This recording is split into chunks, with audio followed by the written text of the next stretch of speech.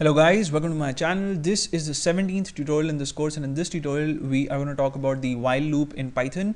So the while loop is used to execute a statement or a bunch of statements one or more times on the basis of a condition, right? So what we're going to do in this tutorial is check out very simple application of the while loop. So we're going to display numbers from 1 to 10 on screen, and we're going to display a message along with the number on 10 different lines, right? So let's just see how we're going to do that. So the first thing that you need to do if you're interested in using the while loop is you need to have a control variable. So I'm going to have a variable in my program that I'm going to call var or var, and I'll give it the value 1, right? Because we want to start printing numbers 1 onwards. On the next line, I'll type in the keyword while. That's WHILE, and within parentheses I'll have a condition for my loop. So I want this loop to execute till the variable var reaches the value 10, right?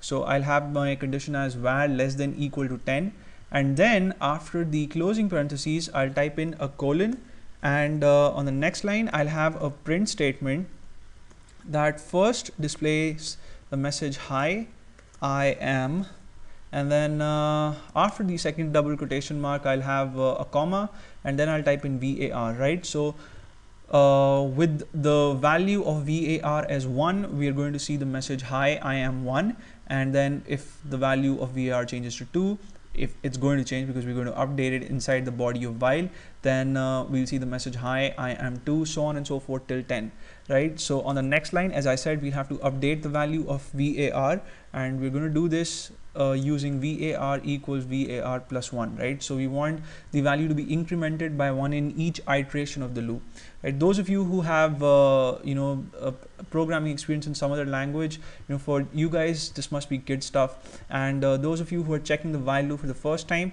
this is really simple. It's just that these two statements are going to get executed over and over again till the time this condition evaluates to true, right? So it's as long as this condition evaluates to true, these statements are going to get executed, right? And then we are going to get outside the while block, and we're going to simply do that using the backspace key and getting on the same level as while.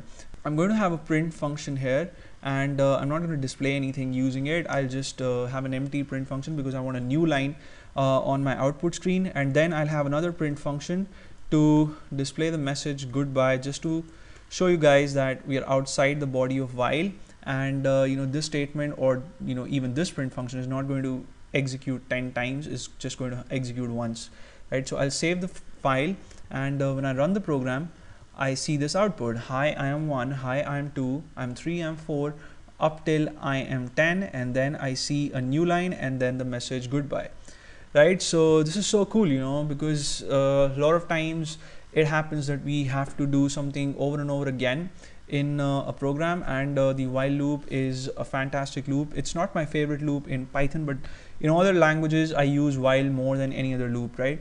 So another thing that we're going to check out is what happens if you exclude the statement that updates your control variable in a while loops, right? So in that case we run into an infinite loop, and let me just remove the statement, save the file, and execute the program and show you guys what an infinite loop is. So when I run it, I see the message I am 1, and I see it over and over again, and the program is just executing, like it's not stopping, and that is because the value of the control variable is not getting updated. So we're never going to get outside the body of while.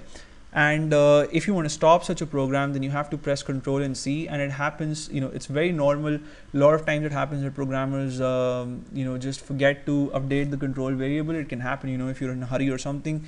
So the infinite loop is also useful. There will be situations wherein you want the while statement to keep on running as long as the user doesn't do something, right? So in those events, for instance, if you're doing servlet programming or something, those are higher order concepts, so I'm not going to discuss servlet programming now, but if you have such a thing, or if you want to display the menu again and again, and on the basis of the actions of the user, you want to branch control to other parts of your program, even in those cases you have the while statement, and that doesn't have the control variable being updated. So That's it for now. In the next tutorial, we are going to check out something interesting again, and you may subscribe to my channel if you haven't already, and I'll see you soon.